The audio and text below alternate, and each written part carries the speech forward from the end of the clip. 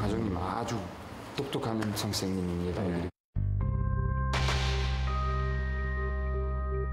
인생 미닝 어떻게? 다른 곳은 보고 싶어. 다른 익스피리언스 하고 싶어. 이렇게 해서. 시작하나! 장문! 셋!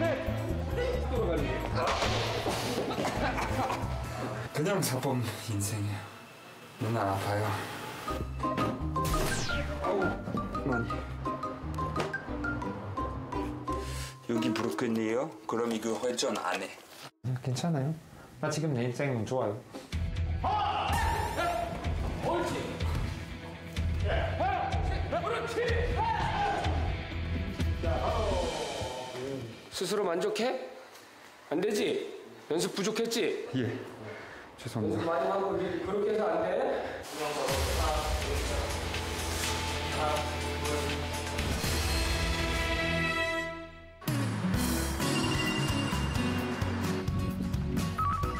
주말 아침, 바티스트 휴가라도 떠난 걸까요?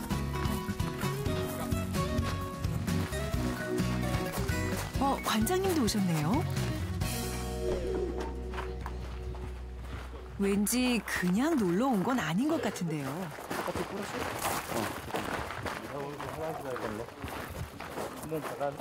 어머, 모기야까지 준비? 아우, 턴. 아, 목이. 저기 오네요. 내 피 너무 좋아요. 아, 프랑스 피 너무 맛있어. 하는 거예요.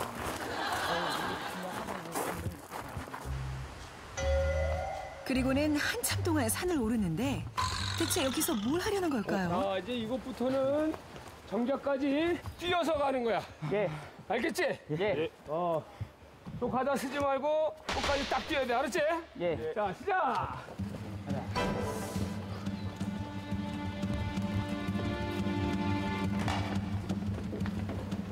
한 달에 한 번 실시하는 산악훈련. 도장 식구들 사이에선 공포의 지옥 체험이라 불린다는데. 소리 와! 크게 지른다. 소리 높이 들고. 준비! 자, 하나, 둘, 셋! 다시 하나, 둘, 셋!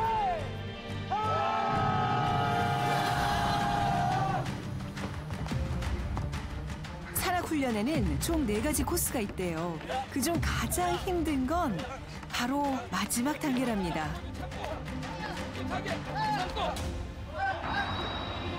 마틴 공연, 누가, 승재!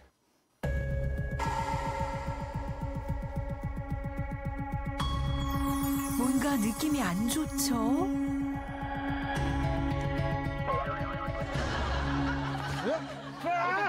아유. 다시 어깨. 자, 자, 잡아지 마.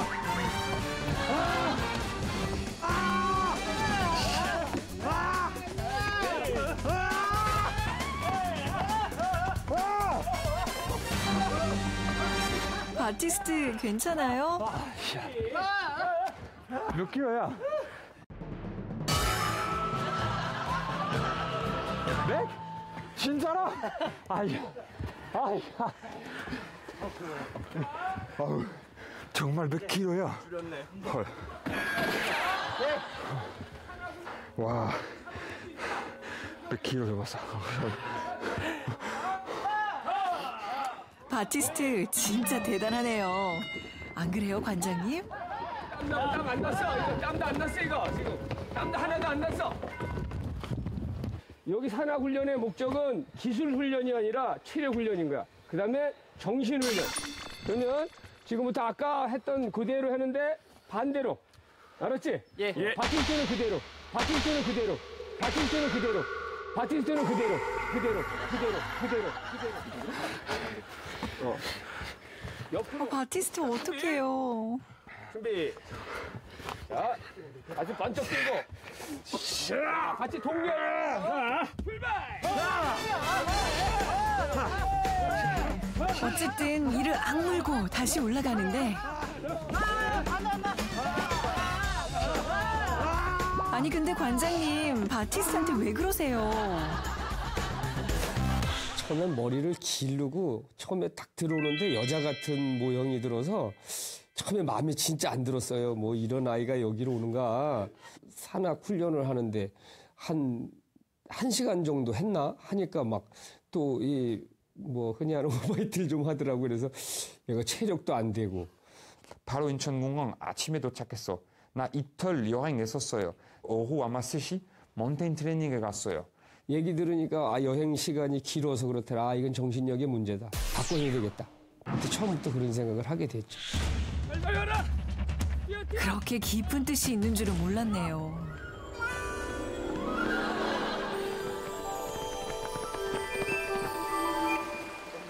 훈련을 모두 마치고 위에만 먹고 발 여기 이렇게 살짝 걷어 이렇게. 예. 그리고 불에 들어간다. 바티 옷 안 벗어요? 응? 옷 안 벗어요? 거짓말. 나 부끄러워요.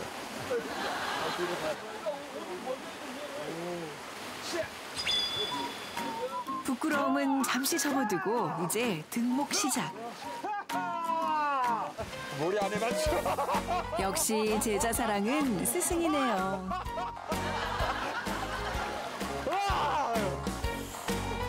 시원해. 아이고 바티스트 받은 만큼 베풀 줄도 아네요.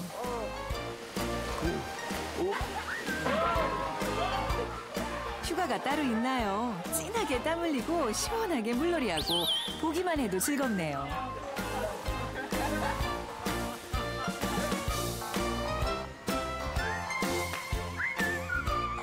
솔솔 부는 바람 따라 어디선가 좋은 향기가 날아오는데요. 바티스트도 느껴지나 봐요. 기름 보소. 공수네 공수. 한국 고기들 그리고 너무 맛있어. 삼겹살, 목살, 안중살, 나도 안중살 아주 좋아해요. 진짜 많이 먹을 거예요. 빨리 시작해.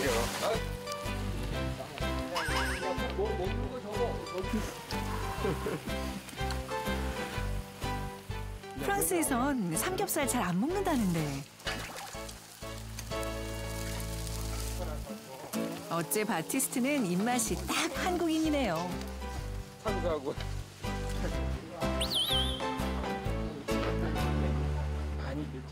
잘 먹는 건 삼겹살뿐만이 아니랍니다. 프랑스 사람 아예 안 먹어? 나 몰라. 몰라? 뭐해? 나 몰라. 나 팥 너무 좋아. 팥 아이스크림 팥 그냥 팥 봐. 영영 이거 말이야? 응? 영영 양용. 이게 무슨 말이냐고요? 양갱. 영양 프랑스 많이 가졌어. 먹어. 양갱? 야 이게 뭐? 양갱은 아 좀 진짜 어떻게? 취향이지. 나 혼자 먹었어. 바티스트 엄마 나 바티스트 집에 갔을 때 첫째 날 왜 이거 쿠킹한 거 이거 뭐 이름? 그거 뭐였더라? 그거 아주 맛있어. 원래 프랑스 하면 음식하면 이거죠. 프랑스 요리 해봐.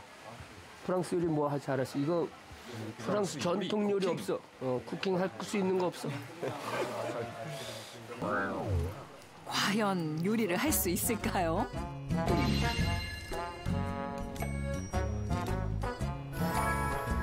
걱정 한가득 품고 돌아온 바티스트. 이럴 때 믿을 사람은 어머니뿐이죠. Maman, c'est quoi que t'avais préparé à Chungcheongbuk, enfin au maître quand il était venu le premier soir qu'il était resté? Oui, tu peux faire du hachis parmentier ou du... Ah, mais ah si, quoi. Non, mais vous avez... Je trouve pas du confit de canard, toi. Un parmentier de canard, ouais. Attends une seconde.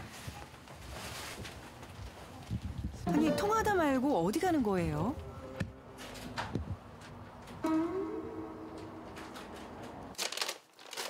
Ah si maman.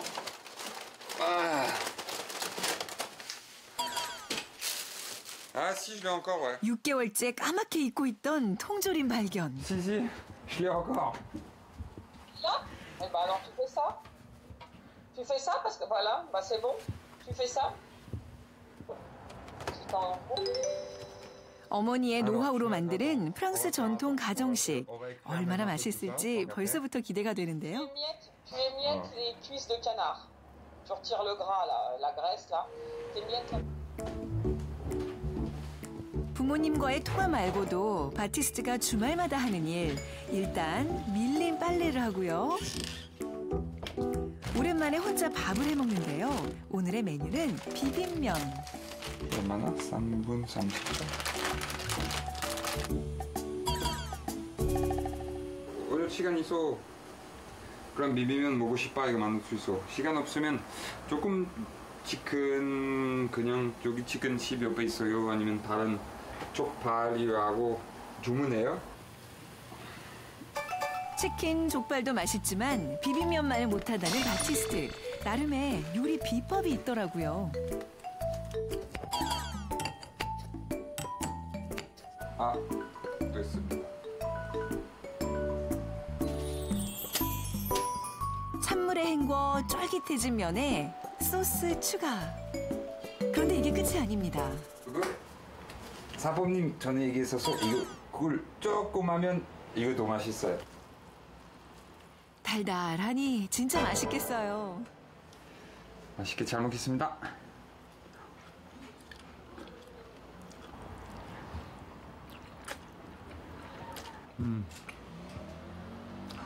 닭가슴도 맛있어.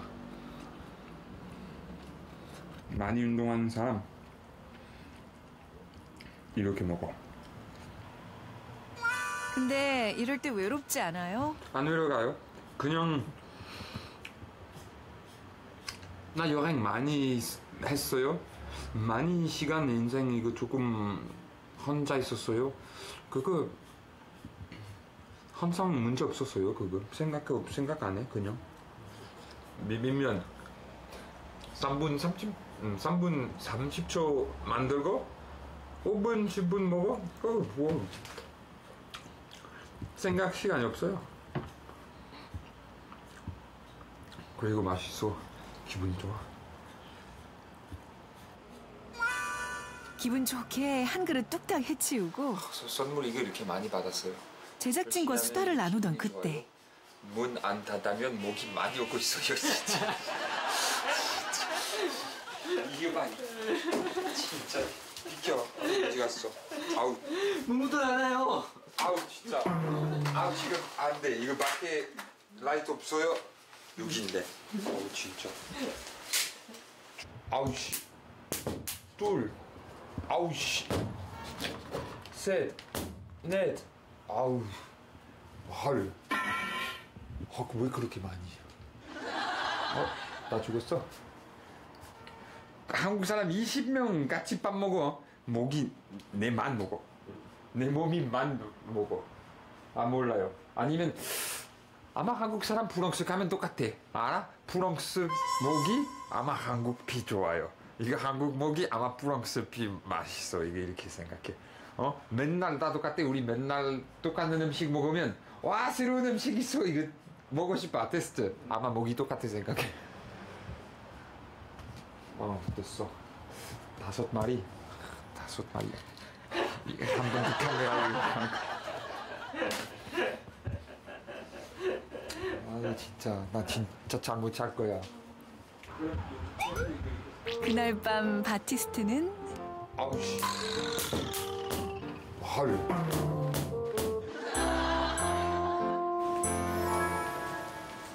다음 날 아침부터 바티스트가 병원을 찾았습니다.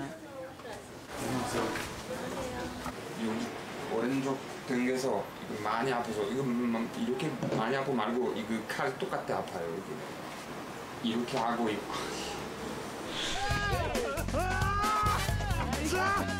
몇 킬로야?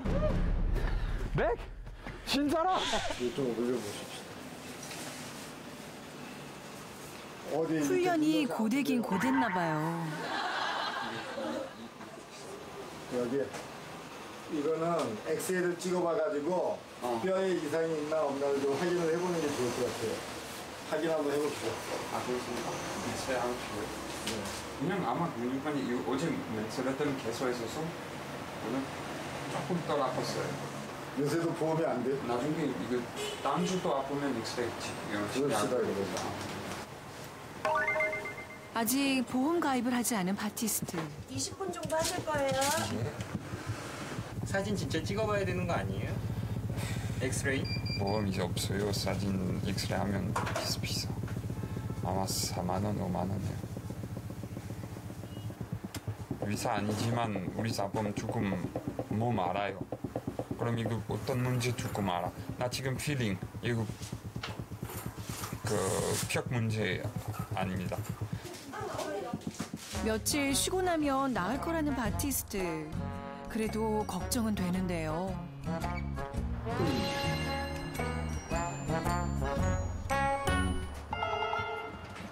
바티스트 괜찮아요? 근데 아침부터 어디 가려고요?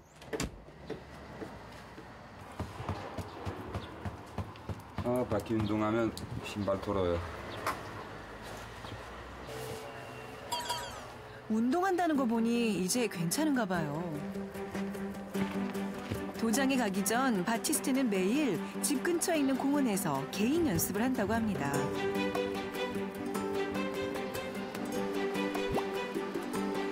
한국 무술을 배운 지 벌써 6년. 그래도 남들보다 늦게 시작한지라 늘 부족함을 느낀다는데요.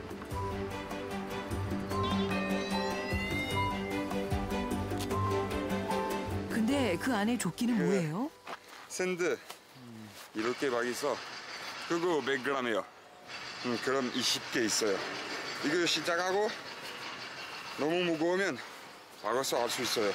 그렇지만 이거 봐, 지금 다 풀인데 다 있어요.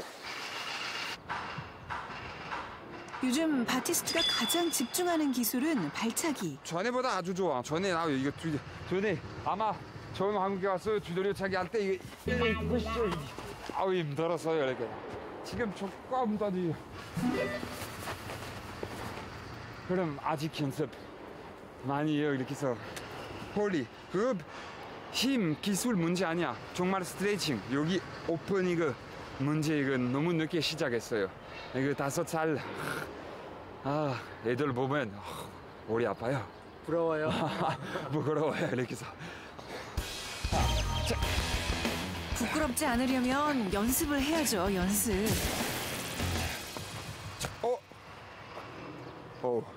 사마귀.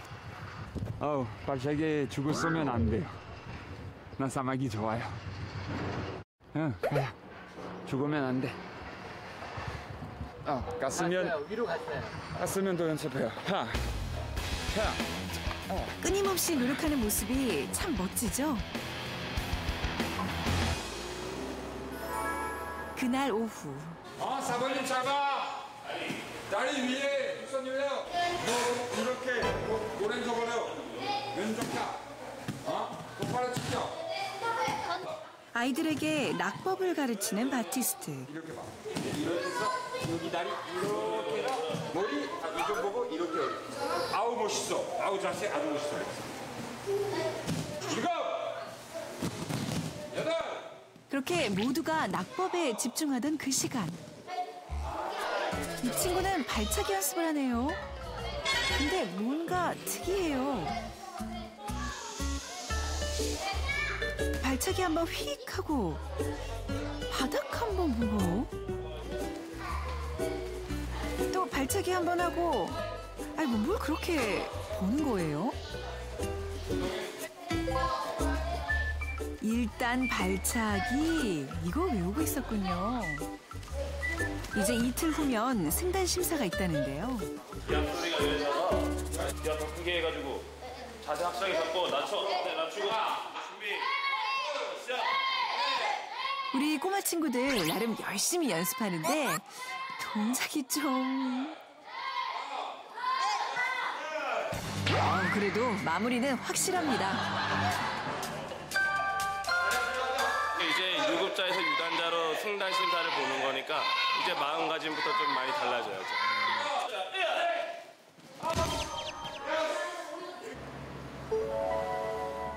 이제 휴식 시간. 그런데 바티스트 쉬지도 않고 뭘 배우는 걸까요?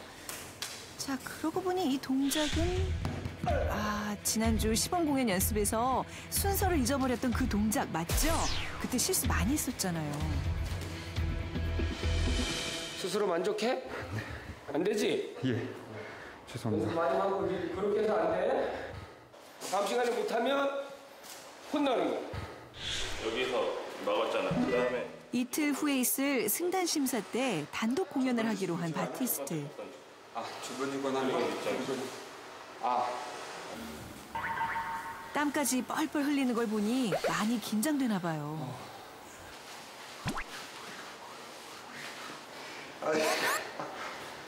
이거 비닝하고 계속 와요. 이거 비닝하고 좀 한 번도 그럼 이거 핸들레스. 운동 부족이야.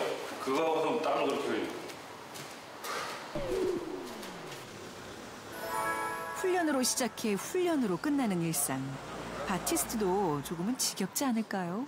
지금 얘기했었어. 지금 나 35 어떻게 해서 내 생각에도 바티스트 목표 있어야 돼. 목표. 바티스트 이제 나이 생각해야 되고 이제 앞으로 어떻게 살 건지 생각해야 되고. 또 프랑스 돌아가면 애들 모두 가르치면 이거 좋아요. 그러지만 나 왜 아직 안 했어? 내 생각 아직 준비 안 됐어. 또 많이 관장님이랑도 많이 공부하고 필요해요. 지금 바티스트 아마 이 걱정, 어프레이드 너무 많아. 근데 몰라요. 해보면은 나 아직 학생 정신 있어요. 이거 마스터 정신 아직 안 왔어요. 아이들 여기 가르쳤어. 가르치는 교육을 받은 거예요. 가르치면서 그 가르치는 방법을 바티스트가 배운 거라고. 맞아요. 그것도 교육이었어. 그러면은 바티스트가 이제 프랑스 가서 관장님이 되는 거야. 마스터 바티스트. 그렇게 말 뜯으면 이상해. 바티스트 마스터. 마스터 바티스트. 아유 말하지 마요. 바티스트의 미래가 저희도 궁금하네요.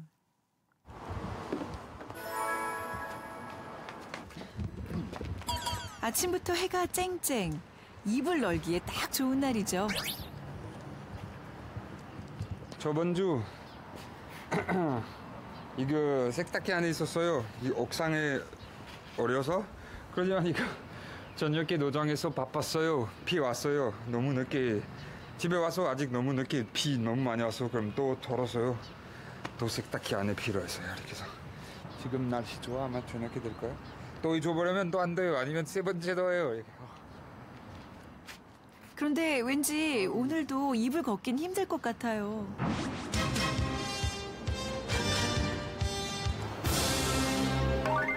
밤 10시, 모든 수업이 마무리된 시간. 도장 식구들이 대청소에 들어갔습니다. 내일 있을 승단 심사에 손님들이 많이 오시거든요.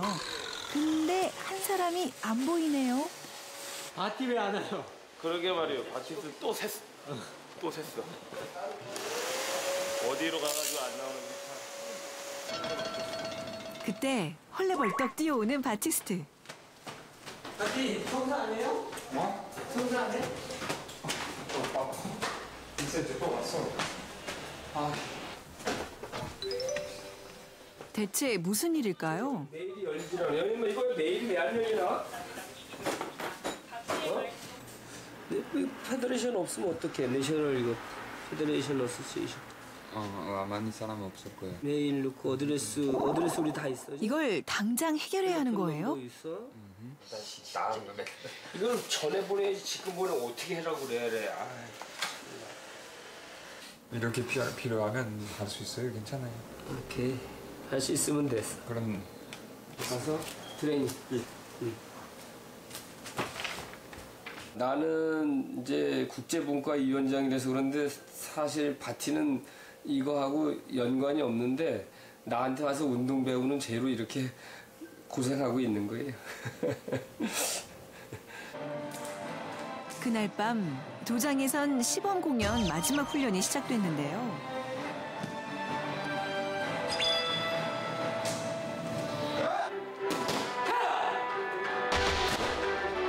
와, 다들 연습 많이 했나 봐요. 바티스트도 관장님께 마지막 점검을 받는데요.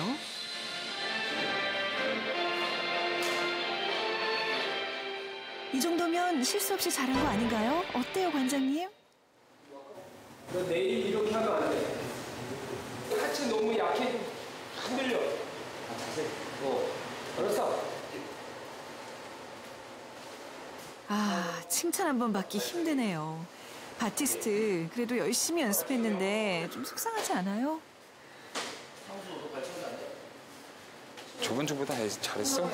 아직 잘 못했어요. 또 연습해야 되겠어. 그렇게 또 하루가 지나고 드디어 결전의 날이 밝았습니다.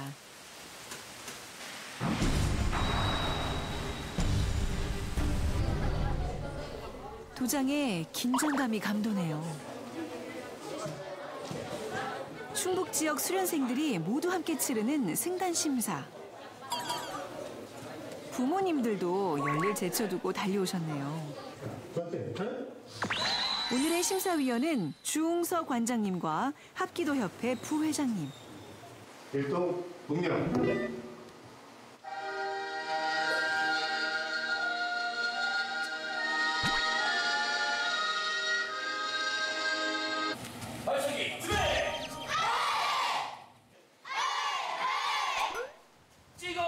우리 꼬마 친구들 잘할 수 있을까요?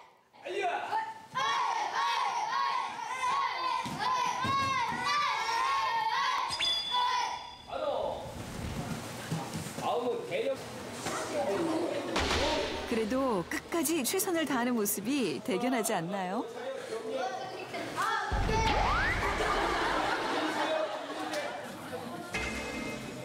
이어지는 2단 심사. 확실히 실력이 다르죠? 긴장감도 더 높아지는데요.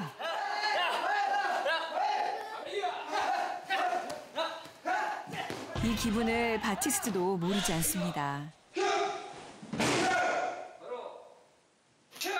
뒤차기 준비! 뒤차기 준비! 차! 차! 차! 준비! 차! 차! 차! 차! 바로 다시 점프 탁탁 점프 차! 차! 차! 그렇게 바로 자 자리 앉아. 편히 릴렉스 편히 앉아. 안다리 차고 뒤차기 스몰 로그 알아요? 그다음에 발등돌림 차고 찍어차기 노그 발등돌림. 바티스트가 일단은 처음 심사를 보는데 너무 막 떠는 거예요. 막 그 심사 과정에. 그래서 얘가 마음 심적으로 좀 상당히 약하고 긴장도 굉장히 많이 하는구나. 그 2단 심사, 3단 심사를 얘를 어떻게 해야지 그것을 하게 할 수 있을까? 이 생각이 굉장히 많이 있었죠. 그래서 어떻게 앞으로 가야 될까 하는. 심사가 모두 끝나고 기다리던 시범 공연이 시작됐습니다.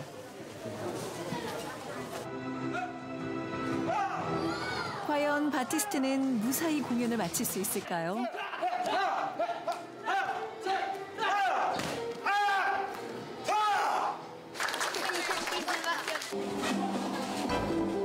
드디어 단독 공연이 시작되고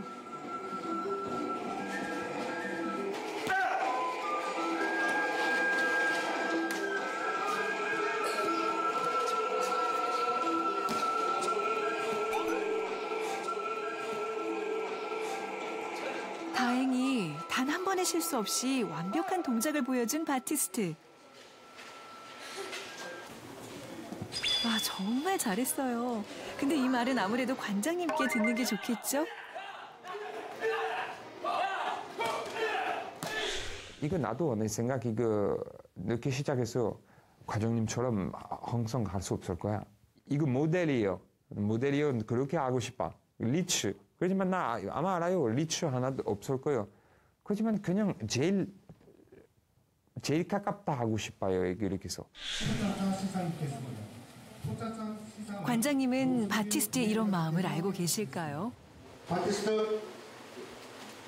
표창장 수여식에서 울려 퍼진 바티스트의 이름. 이게 무슨 일인지 본인도 당황하는데요. 김영경.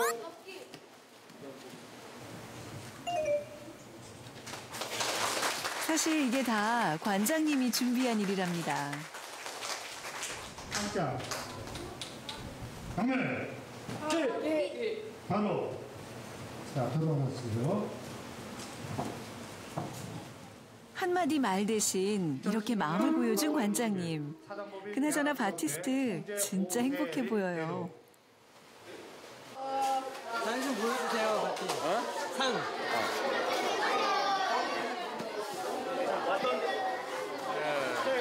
야, 바티스트 한턱 내야 하는 거 아니에요? 고맙습니다. 아주 좋아요. 상 받는 거 알았어요? 아니야, 몰랐어. 있어요? 기분이 너무 좋았어. 서프라이즈예요. 그래서 관장님이 한 번도 얘기 없었어요. very surprise 했었어요. 그래서 기분이 아주 좋았어요. 그래서 또 열심히 할 거야 이렇게 하면 그거 받으면 더 좋아요. 좋아지만 더 열심히 하고 필요해요. 이렇게 해서 그냥 그거 잘해서 끝 이거 안 돼. 잘해서 또 잘할 수 있어요. 그거 미닝이에요. 이게 그래서. 바티.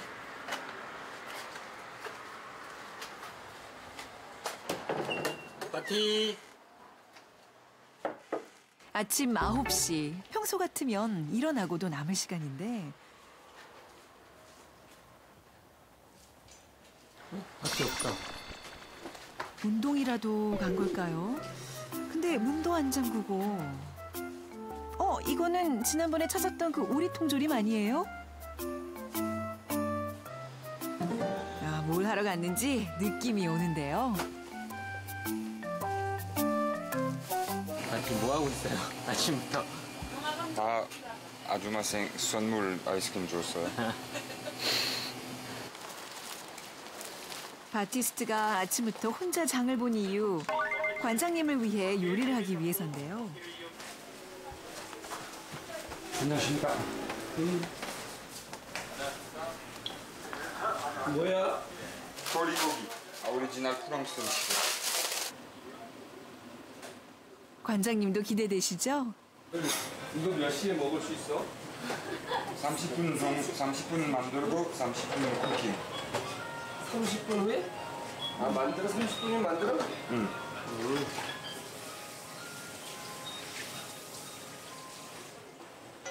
왠지 불안불안한데요. 이 요리 전에 만들어 본 적 있어요? No, first time. 아마 우리 다 죽을 거야. 진짜 오늘 땀 나겠다.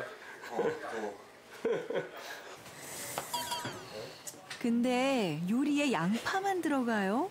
언제까지 양파만 썰 거예요? 많은데 그 보낼 때 같이 다 보내야 되는데 얘는 자는 시간이 아니면 시간 혼자 할 수 있었지만 이거 사모님 헬프 없으면 시간 엄청 많이 필요해요. 먹어요. 맛있잖아요. 땀까지 뻘뻘 흘려가면서 운동으로 다진 근육의 힘으로 통조림을 따는 바티스트. 관장님 배고프시죠? 바티가 아무렇게 해도 그냥 다 프랑스 요리야. 대충 해. 그래요, 바티스트. 대충 찢어요. 이러다 날 새겠어요.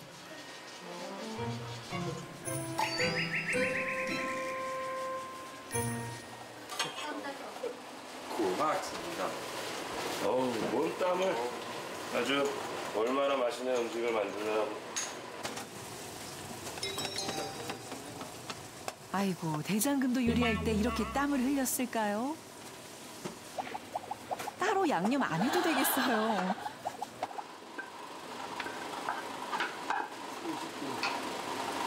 한 시간 반 걸렸어, 바티스트.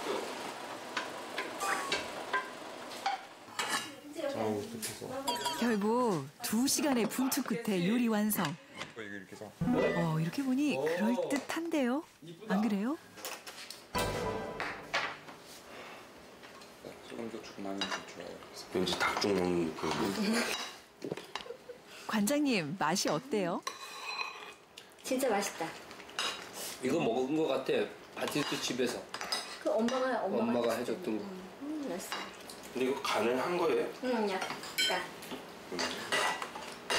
겉에서 땀맛 아니지. 스승을 닮고 싶은 제자와 그 제자를 아끼는 스승. 앞으로도 그 인연 소중히 지켜나가길 바랄게요. 이웃집 찰스예요. 자, 이 바프티스트 화면 보니까 그냥 취미로 하는 게 아니라 정말 열심히 하세요. 근데 그 옆에서 정말 든든하게 이끌어주는 분이 계셨어요. 그죠? 네. 지금 옆에 우리 바티스트가 가장 무서워하는 존재인 중성 원장님 근데 자세가 바뀌었어요. 반갑습니다. 근데 바프티스트가 왜 이렇게 있는 것 같지? 아니 아까까지만 해도 그냥 좀 저희하고 굉장히 친근하게 편하게 있었는데 하세요. 지금 네. 완전 한국인. 죄송한데 웃고 싶으면 그냥 편하게 크게 웃으세요. 잇몸을 안 드러내시네요 이제. 네. 궁금한 게 있는데 보여주는 예의 같은 것도 다르잖아요. 괜찮았어요? 문화 차이를 안 느꼈어요? 아, 헤비트 필요해요. 이거 시작해서 아주 어려워서 다 몰랐어요. 이게 그래서 한국 사람 진짜 엄청 매너스 엄청 많이 있어요. 이게 나 한 번도 몰랐어요. 계속 가르쳤어. 그럼 한 번, 두 번, 세 번 말해서 네 번째 안 하면 안 됐어요. 예의가 가장 중요합니다. 다른 사람하고 같이 친해져야 하기 때문에 그 예의가 없으면 친해질 수가 없잖아요. 그래서 그 예의를 먼저 가르치고 저희가 말도 존댓말부터 제가 먼저 존댓말을 하면 그 존댓말을 따로 배우잖아요. 그렇게 이제 준비를 했고 그리고 이제 지금은 정신이 필요하죠. 매일 아픕니다. 이게 저 1년에 2일 빼놓고 다 아프다 그래요. 제가 그렇게 표현합니다. 그러니까 그 정도로 훈련을 하고 그렇게 이제 아픈 과정을 계속 그 반복해가면서 이렇게 훈련하기 때문에 그거를 정신으로 이겨내는 거죠. 정말 군기가 바짝 들었어요. 야, 정말 달라진 모습. 가족이는 반대 안 했어요? 왜냐면 되게 좋은 직업이 가지고 있었잖아요. 부모님 계속 이거 바티스트 보고 싶어 말했었지만 바티스트 기분이 좋으면 가. 저기 기분이 좋으면 이거 가요. 이거 괜찮아요. 가족이 어머니 아버님이 한국에 오시면 저희 집에서 주무시기도 하고 식사도 하시고 또 제가 프랑스 가서 거기서 먹고 자고 그것도 여행도 하고 이렇게 합니다. 예. 아, 거의 뭐 한국의 아버지 같은 존재시네요. 그렇죠? 네. 저희 식구 보고 어머니라고 얘기를 합니다. 네. 그러니까 뭐 든든한 관장님과 또 가족들의 응원 속에서 이렇게 한국에서 지금 수련하고 계시는 건데 고민이 있으실 거 아니에요. 그죠? 자, 우리 바티스트 어떤 고민이 있는지 첫 번째 확인해 볼게요. 관장님, 나빠요? 나빠요가 아니라 바빠요군요. 깜짝 놀랐어요. 관장님의 그 모든 스케줄을 다 따라다니시잖아요. 무슨 뭐 시범할 때, 뭐 경찰 훈련할 때, 이거 조금 무리하는 거 아닌가 싶기도 하고 너무 바빠서 힘들어요? 아, 맨날 스케줄 잘 모르겠어요. 이거 그거 어려워요. 맨날 일어나고 오늘 뭐 할 거야 몰라요. 이게 그래서 그냥 도장에서 경찰서 가요, 군대인 가르쳐, 시정 이거 대회 준비하고 시합 준비하고. 관장님은 지금 하시는 일이 몇 개 있어요? 저는 일단 도장에서 운동 가르치고요. 또 협회에 대한합기도 협회에 제가 그 충북 사무국장을 보고 있고 한국 taekkyeon 협회에 국제분과위원장 하고 있고요. 또 뭐 하여튼 한 10개 이상의 근데 그 모두 일이 손가락도 필요해요. 그 모두 일에 바티스트 꼭 필요한 거예요?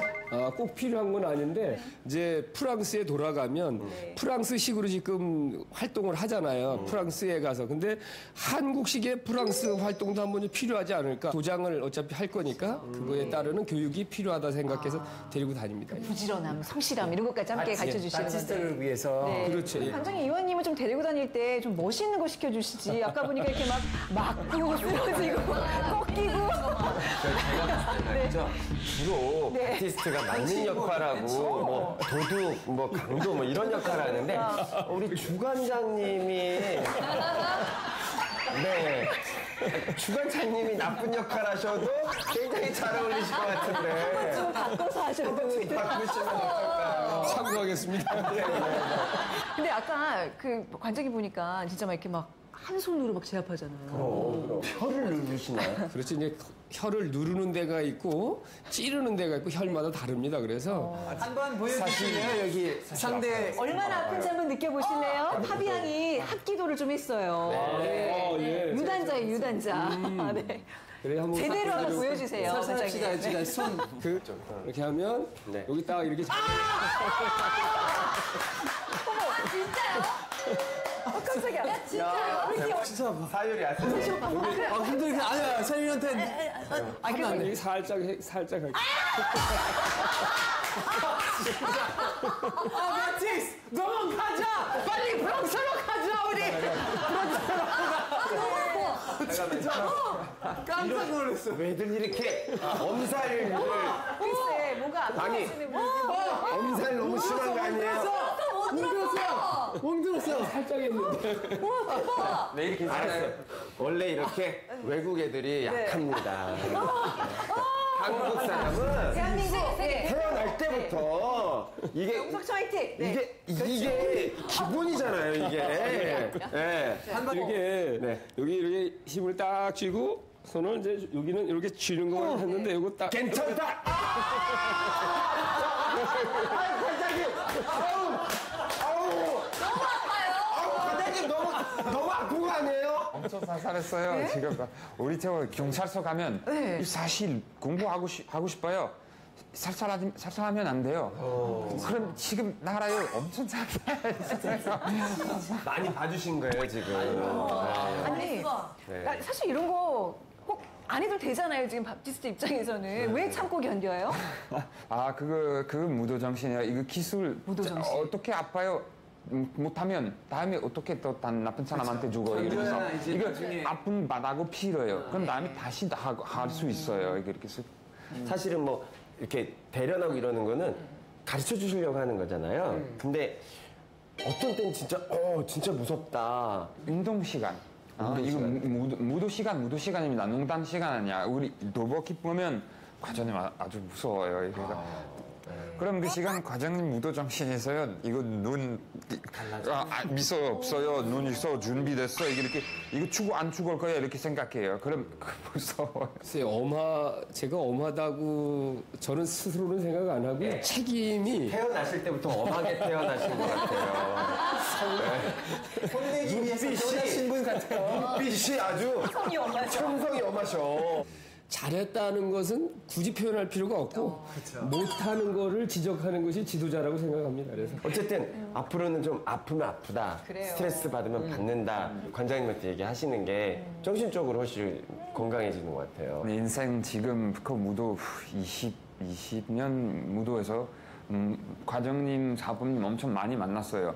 이거 그 기술 거짓말 한 번도 없어요. 오리지널서 너무 잘해요. 너무 잘 가르쳐. 그 무도 끝나서 아주 좋은 사람이 그 선물 계속 주고 같이 놀고 이렇게 해서 그럼 과장님이랑 인생 아프지만 엄청 재밌어요. 재밌고 인간적인 모습을. 바티스트 이제 충분히 아주 군기도 들었고 잘하고 있으니까 조금 풀어주시는 게 어때요? 조금 덜 바쁘게 자유 시간을 주시고 칭찬도 좀 해주시고. 알겠습니다. 그렇게 하겠습니다. 네. 좋아하죠. 조금 더 부드러워진 관장님을 기대하셔도 됩니다. 자, 그럼 두 번째 고민 확인해 볼게요. 한번 수련해기. 왜 저 사진 보니까 왜 민망하세요? 별로 안 부끄러워야지. 부끄러워서요? 이 언제까지 해야 되는 거예요? 이 수련을? 몰라요. 이거 무도 끝 없어요. 평생이요. 이거 인생이에요. 그래도 내가 도장은 뭐 몇 년 안에 열고 싶다 이런 계획이 있을 거 아니에요? 전에 유럽에서 다른 사람 2단, 3단 가르쳐하고 있어요. 하지만 나 그렇게 생각 안 돼요. 이렇게 해서 이거 과장님 얘기하면 바티스트 지금 가르쳐 할 수 있어요? 그럼 나갈 거야. 사부님이 봤을 때 아니야. 넌 아직도 나랑 경찰서 계속 돌아야 돼. 돌아야 됩니다. 무슨 얘기인지 아셨죠? 조금도 맞아요. 프랑스에서 hapkido는 있어요? 태권도 올림픽 게임스 시작해서 이거 태권도 사법 많이 가서 프랑스 사람 한국 문화에 태권도밖에 잘 모르요. taekkyeon은 진짜 아예 거의 잘 몰라요. 우리 프랑스 일본 사람 저 많이 왔어서 그럼 많이 사람 일본 무도만 알아요. 일본 무도 이거 이름은 괜찮아요. 죄송합니다. 괜찮아요. 좋아요. 좋아요. 바티스트가 그 나중에 이제 도장을 차리고 스승이 되는 꿈을 갖고 있잖아요. 어때요? 좋은 스승이 될까요? 아마 최고의 스승이 될 겁니다. 서양 이게 그냥 뭐 적당한 것이 아니라 적당하게 하는 그런 스승이 아니라 그 한국 문화에 익숙해지려고 애쓰는 사람. 그러니까 무술도 무술이지만 그 한국의 정서를 잘 이해하려고 애쓰는 사람 중에 그 중에 제가 최고라고 생각을 합니다. 그래서 아마 그 한국 문화도 잘 알리고 그 속에서 무술이라는 것을 또 알려서 아마 그 최고의 스승이 되지 않을까 그런 또 기대를 합니다. 예. 최고의 칭찬을 그러게요. 네. 정말 제자 잘 키우셨네요. 네. 앞으로도 잘 키울 겁니다. 나 여행 많이 했어요. 다른 사품 과정. 나 관장님, 주관장님 만났어요. 나 진짜 운이 많이 있었어요. 내 인생 지금 내가 6년 전보다 되게 달라요. 아주 달라요. 내 인생 베스트 초이스. 한국에 왔었어. 아우, 운이 정말 많이 있어요, 제 인생. 우리 한국 사람들도 잘 모르는 taekkyeon이라는 한국 무도를 배우고 있다는 게 사실 한편으로는 살짝 부끄럽기도 하면서 그래서 더 대단해 보이시는 것 같아요. 그렇죠. 박수 보내드리겠습니다. 우리 주관장님이 정말 한국식으로 한번 손 한번 꽉 잡아주세요. 이렇게 응원. 예. 그런 거 하세요, 가끔은? 안 합니다. 아니 맞을 것 같아서 이번에 어느 요를 잡으려고 일어나면서 긴장한 거 봤어? 진짜 딱 잡으니까 어느 요를 잡으려나? 꼭 잡아주세요, 마무리로. 네. 한국식으로 뜨거운 스승과 제자의 모습을 보세요. 굉장히 불편해요. 저 끝까지 도전할 수 있도록 이렇게 이 손 놓지 말아주시기 바랍니다. 오늘 밥티스트의 멋진 도전에 큰 박수 보내드리면서 오늘 수업 마무리하겠습니다. 고맙습니다. 동안 소방관 일을 했었어요. 중국 지역의 영맥이 재밌다. 재밌다.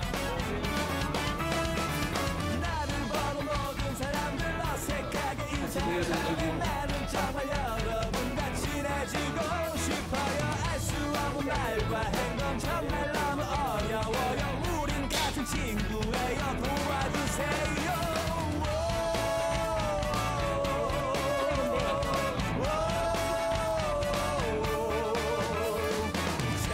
제발